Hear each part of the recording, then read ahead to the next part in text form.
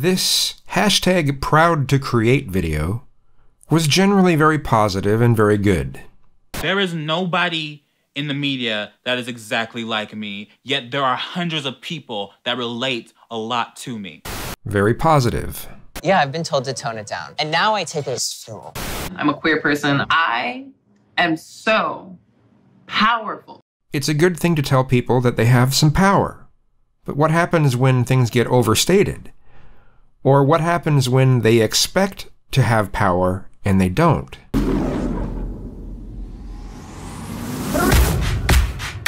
Again, a good message, a decent message. Yes, we create our future.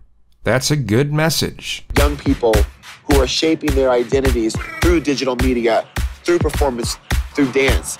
It's alive, you know what I mean? So far, this is something that I don't understand why anyone would have a real problem with it.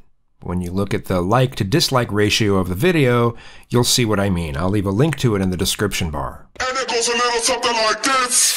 That's what I'm doing with my work. I'm trying to create hope. I'm trying to represent lesbian, queer, and transgender culture with my work. Again, everything seems all right so far. But our queerness is the reason why we are great. It's not just a side thing. Oh, they're an amazing artist, but they just happen to be queer. We are amazing because we are queer. And there lies the problem. I'm sure it's very positive for those that are LGBTQ. But for everyone else, it's essentially saying, well, you'll never be as special and creative and amazing as us queer people. Yeah, not such a good message. We sort of encourage each other to create the kind of future that we want to see and to come together, because that's the only way, really. And we're back to something that I don't know how people could really complain about. We're simply changing the world. We've certainly had a big impact, especially in the entertainment industry.